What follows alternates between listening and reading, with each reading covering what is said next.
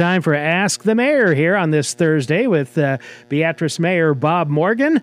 And I was thinking the other day, October 1st, is that kind of a cutoff date like on yard waste, things like that, or was that November 1st? I believe it is November 1st. November 1st, yeah, okay. Yeah, but you're right. There will be a cutoff on trash. and Yeah, I don't know why that hit me all of a sudden, but usually it's this time of year. It is. I'm pretty sure it's November 1st. Okay. Yep. All right. Yep. What a way to start out a program with talking about something I know nothing about. Imagine that. That's all right. There are days I don't either. So, Well, I'll tell you what, we have a lot to talk about today, and one of the major things from this past Monday is the 1 and 6 year street plan that was approved by the Beatrice City Council. Usually, you look at these plans and the first year or two are fairly well set, and then everything beyond that is kind of an estimation as to what you do. I think, yes, years 1 and 2 are pretty well set in stone. And you have to be pretty well set in stone because planning is a big part of it. And, James and Jason do a great job because it takes a long time to figure out, and I think they talked about their process, and their process is, there's what I call probably an algorithm of how long the road has been untouched, excuse me, and then there's also kind of what type of road it is. And then at the end of the day, though, they actually drive and they check. Because, there can be something on an algorithm that looks like it's a bad road, but it's really still in pretty good shape. And we know there's some roads that, for whatever reason, deteriorate fast. And so, they did a great job of planning years 1 and 2, and then taking a look at planning items for 3 through 6. Like I said, 1 and 2 are set, and it does have a little bigger price tag because we do need to handle the road at 33rd and Lincoln, where the new elementary is going in. At the end of the day, we want to make sure that something, A, is safe for all the children getting to and from school, and B, trying to figure out a way to get, I think, what is it? In the mornings, there's like 300 cars that run in there in a half an hour's time, and then you've got another 300 to 318 cars that kind of circulate and get out of there at the end of the release of school. And so, that's why we have traffic managers and why the design of that road at 33rd and Lincoln is what it is, to try to get through that much traffic. And that's probably one of the highest traffic spots we'll have in the community. So 1 and 2, I think, are pretty well set and pretty well thought out. I think the thing to remember with years 3, 4, 5, and 6, they're estimates that also include possible wish list items. We did the study on Lincoln Street. And so at some point in time, we do need to start addressing those issues at Lincoln Street. And then, I think they went ahead and included some items for the possibility of the downtown bypass. All of those on 3 through 6 will be dependent on what money there's there, what possible grants we would have to do street work. Safe Street Plan, I know that we'll apply for grants there. So those are going to be a little more fluid of moving projects in and out based on what we have for dollars. Early on with the Lincoln Corridor project, I know there was the thought, do you do it all at once or in phases? It kind of seems like you've almost accepted that it's going to be a phased project, do you think? Yes, I don't think there's any way to bite that big a chunk off. I think you have to do it in phases, and I think if you look at the plan, what it does is it takes a look at areas that probably cause the most issues with traffic. I mean, the first place we'll start is, 4th or 5th through 7th, where you've got that intersection at 6th and Court, where, you do have kind of an odd intersection there that causes some confusion of what cars going straight and what cars are turning. So that's probably a great place to start. And then we'll move down and take a look at some other issues right around 13th Street that would need some work because of the curvatures and those type of things. So I think to try to do it all at one time, I think the number was quite close to $12 million. And again, we just need to be prudent with the dollars that we have for our streets, because those aren't the only streets in the community we have to take care of. I was trying to remember back of all the times. Of course, you talk about this every year, the 1 and 6 year street plan. Any other time when you saw on the horizon so many big ticket cost projects at once. And the thought comes up, and I imagine you thought about this too. How do we do all this? I mean, because it is a money thing. It is. If you can spread it out over certain years, it becomes more palatable depending on what your sources are for revenue. Right. And most of our revenue comes from the state when we take care of. One of the things that is probably a misconception with the streets is your property tax doesn't go for street repairs. I think there's a small portion of your sales tax that goes to the streets. So there's gasoline tax. There's a gasoline tax, and then there's also what we get from the state to maintain 77 and 136. So at the end of the day, we have to be very prudent with the dollars and try to balance that out. Yeah. However, one of the things that we did do at this last council meeting is we did decide to hire a fundraising group that knows how to write grants and what grants we could possibly get. And they're going to be working with us for the next 3 months. They'll come out here, they'll meet with the department heads, they'll meet with City Administrator Tobias Templemeyer. And having this 1 and 6 plan in place is really a good opportunity for them to start looking about what grants are coming up, how do we work with those grants. Are there some appropriations we can get from our senators or congressmen? And so we need to, they'll make some contacts and meet with them as well. There are just so many things that they can do that we can't do. Yeah. And when it comes to grants, state grants we write internally, and they're a little easier and a little more straightforward. Federal grants have so many little nuances that if you miss one little nuance, it gets thrown out. And so trying to apply for a federal grant, it's like having to swim with the big fish. And this firm is hopefully going to help us swim with the big fish, that when you look at those street projects, hopefully there's some grant money that can come to Beatrice. But they're not only going to look at that, they're also going to look at, the WPC has a number of projects they have to continue to do to upgrade the water plant. So I think it's, at the end of the day, I think it was a very smart move for us to have this company come in and say, okay, here are the possibility of grants that we can go after. And there's a lot of cities and counties out there that think they have a better project than you do, so you face a lot of competition. Yes, you do. Regard, so you really do. For a limited pool, at least somewhat limited pool of funds. It sounds like it's major dollars, Yeah. But at the end of the day, there are some other cities that are going to be applying for those funds as well. Yeah. On the topic of outside help regarding grants and donations, you also have an arrangement with a company recently that has helped you get donations to benefit Hannibal Park and upgrades there, and continued kind of making that sort of a recreational, I guess, hub, for lack of a better word, for things that are going on. One of the things, right after you did that, I know social media kind of blew up with criticism about, you had to give up 30% of what's raised to this company to do that, as if anybody assumes consultants do work for free, which they don't. But you got money now you didn't have just days ago because of help from an outside firm. That's right. For Hannibal Park, there is a master plan of trying to get Hannibal Park completely finished off, because it does have a great softball complex and the tennis courts, and there's a lot of upkeep there, and we want to make sure we finally finish that project.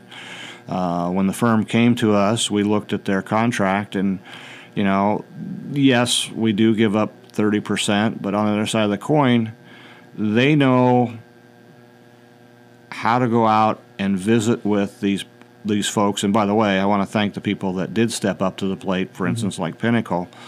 But they know how to put packages together that make it work for the donor and make it work for the city. And those are just some skills that we don't have in-house.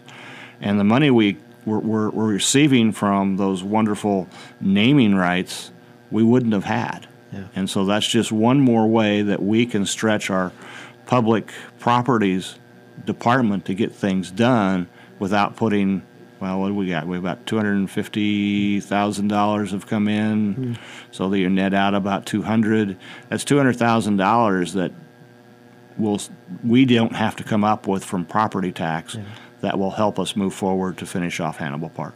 We talked about it before, but naming rights, even just maybe 10 years ago, was kind of a atmosphere for professional sports and bigger entities and things like that. You see it all the time, and less so on local government. But did you see that as more and more governments like you do have success with this? Do you see that to be a growing trend? No, I definitely see it to be a growing trend. I think it's I think one of the neat things is it's a lot of the private sector helping the public sector, and I think there's benefits to both, and so I do see it growing. I can't really think of maybe any other place that this is really going to fit in the city of Beatrice right now, but on the other side of the coin, it's a reality. I mean, you are seeing basketball courts named after corporate sponsors, even at the high school level. Yeah, I think it is one of those things that really helps stretch our dollars and helps make us work. And again, for those folks that stepped up to the plate for naming rights, we're very, very grateful to have those people support us in our community. Pinnacle Bank and Runs a Restaurant, the first two to step on board. Absolutely. So, thank you very much. All right. Back with more on Ask the Mayor with Mayor Bob Morgan in just a moment. You're listening to Ask the Mayor on KWBE with Beatrice Mayor Bob Morgan. Had a couple of actions, I think, on the agenda Monday night regarding the Kensington. What's the update there? Well, that has been, I guess what you would say, the highs and lows of trying to get things done for the community. There was a ARPA funds grant for $1 million, and the state said we could use it for whatever we wanted, and so we worked with Main Street and having $1 million $1 million access for that building sure helps investors decide if they want to buy the property, so it's not Main Street and it's not us that own the building, and they can rehab that building.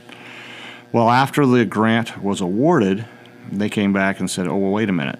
If you sell it to somebody else, you have to pay back the $1 million. If you rehab the building, you have to pay back the $1 million.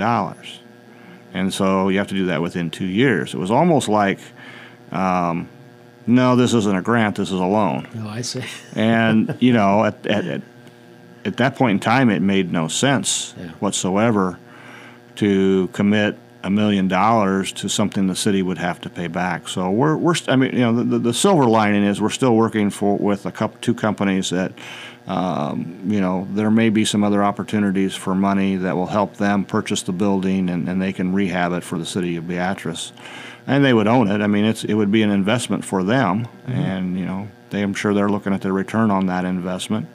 But I think they have reinstituted the historic tax credit. So there's a pool of money there for them to apply. If you look at the size of that building, it certainly would qualify, I believe, for TIF. So there's, with tax increment financing, there's probably some opportunities there. So we continue to work with a developer or two to see how we can make that a great landmark that it is. Are you concerned at all about how long it sits unused due to, lots of times buildings with no attention? I mean, maybe accelerates the level of, decay or deterioration, that type of thing. And yeah, certainly we worry about that. And I think right now we rent it from Main Street and we go in there and try to take care of what needs to be done. And, just some of those plain and simple things like you check out the air conditioning and the heating to make sure those are working. It probably sounds silly, but you need to probably flush the toilets and get some water running through the building. And so we will, do some monthly walkthroughs to maintain that building. I'll bet you in the first part of your mayoral term here, you didn't think you'd spend so much time talking about fireworks. Am I right?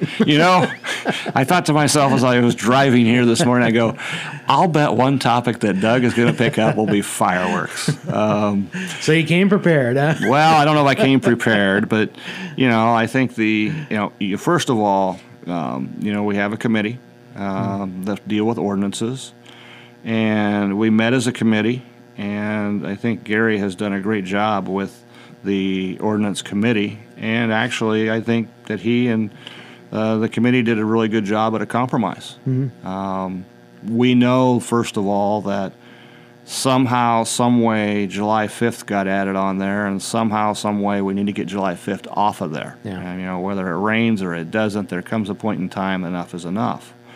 But we also know that we have a considerable number of other people that truly enjoy shooting off fireworks and watching the displays. Now, granted, there are people who don't, and so it really showed, I think, Monday night, polar opposites and concerns came from a couple of councilmen that have some issues. Yeah.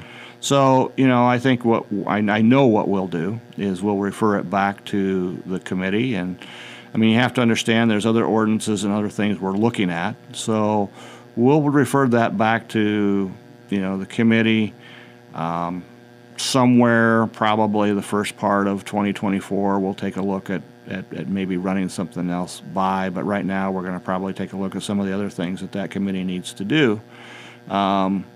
Because it was resoundingly defeated. And it was resoundingly defeated for a couple of reasons. We had a couple of people that were for keeping it as it is, and then we had people who were wanting it to be shorter, which there are ways to work through that had we moved on. But we'll refer it back to the committee. Gary will do a great job, and we'll bring some type of compromise forward.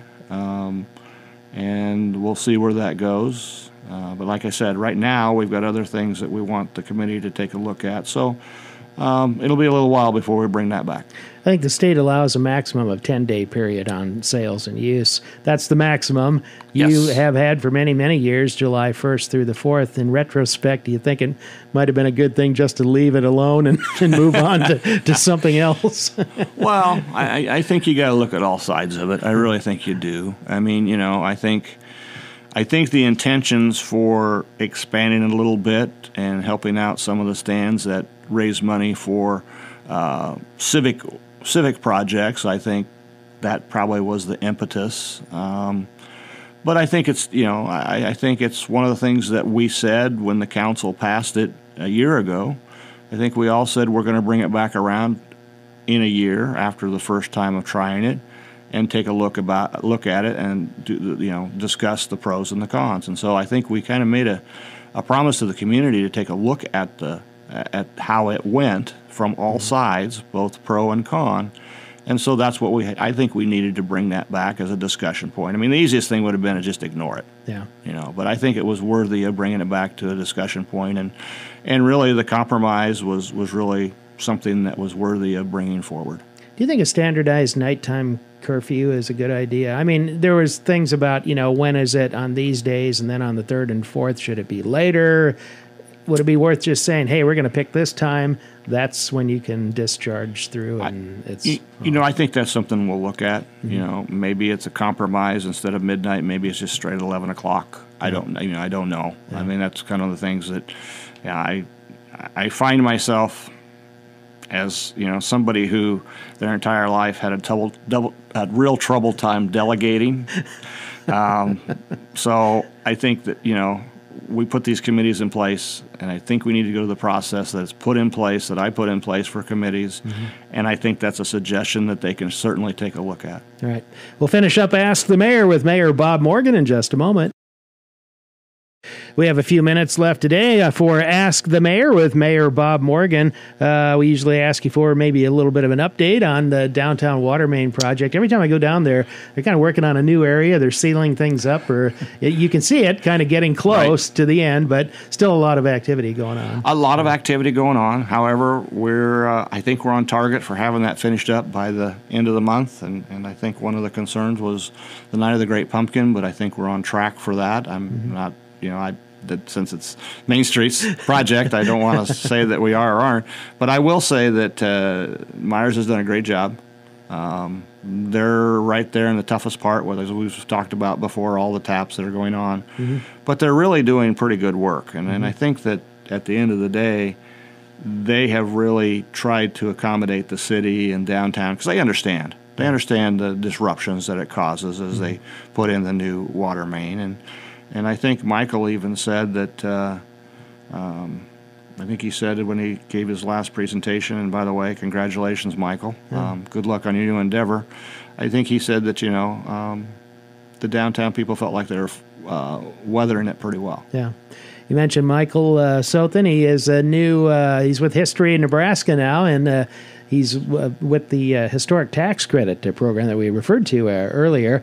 Morgan Fox takes over in his place. They got a bit of a transition time here, but I didn't realize Michael had been here 10 years. I think he came from Kearney to Beatrice, and want to wish him the best. He did a lot of good work for the area. He did, and I think throughout working with Main Street and the older buildings and working, he worked with a number of properties with what he's doing with historical tax credits, and working them through that process. I think he found a true love with the history of older buildings, and so good for him. He's moving into, as we all think about dream jobs, if you have your dream job of something you love to do, it's really not work. Yeah. So, and every job carries its frustrations, and I would imagine one of the frustrations with a position like that is things don't happen overnight. It's kind of it's a marathon, not a sprint, as they say on those things. That's really, really true, and that's even from the city perspective. That's probably the hardest thing to understand, particularly people that I know have served on the city council and other positions. It just, government takes longer to do things. And when you're used to having things done because you said, okay, we're going to do it, it gets a little bit of frustration. But I think Michael has that patience and just the attitude that won't bother him. Yeah. He'll just plug away and get it done. Yeah. A couple of things maybe to touch on before we wrap up here. We were talking about the downtown water main replacement work. This week, you approved a bid of a company to do some work. I think it's on Court between 10th and 13th. Sidewalks, curb work there? Yes, sidewalks, curb and gutter. We're getting prepared for when the state comes in and resurfaces 136 from the railroad tracks to about 21st Street. If you look at that area, after they got done doing the water main projects and things, you can see where, those areas really, really need attention. And I believe it's that area that may look a little funny to people. I think what you'll see is the curb and gutter or curb and sidewalk done, but you might see the intersections may have gravel where the sidewalk comes down into the street, because they'll come back and they'll pour the ADA ramps as they do the work that goes down Court Street. And I think that is part of what is the responsibility of the state. So if we do it, they're going to tear it up and redo it anyway. And we try really, really hard not to do things twice. Yeah. Speaking of doing things, street department's been really busy with good weather this fall and late summer, doing various repairs, patches, things around the community. Jason Moore's crews have been really busy. Seems like every day I'm driving to work or driving downtown, I see them at this location. Then the next day they're over here doing something. And it seems like, I don't know if the weather's been any better for that, but they've gotten a lot done over the past weeks. It's been a wonderful start to the fall. Yeah. It certainly has. And I think the other thing is quite honestly, we're really fortunate because Jason's guys are good, and trying to do all that work, bringing in contract labor to do it, would have cost us 2/3 more than what's being done. And when you see a lot of the work being done, it does cause some heartache as you drive down Highway 77, and all of a sudden you find out that the right lane's closed. You got to get in the left lane. But those are areas those patches have really smoothed that road out, number one. And number two, it does prep that road and make sure we get to that 2028 when they try to resurface 77 through Beatrice. Yeah. When you drive on a section for a long time and you hit bumps all the time, then the work's been done on it and you forget all about it. Pretty soon you forget that it even needed attention, so that's probably the biggest testimonial to the street department how good of a job. Absolutely. They're doing a great job. Yep. All right, Mayor, thanks very much for coming in again. All right. Thank you.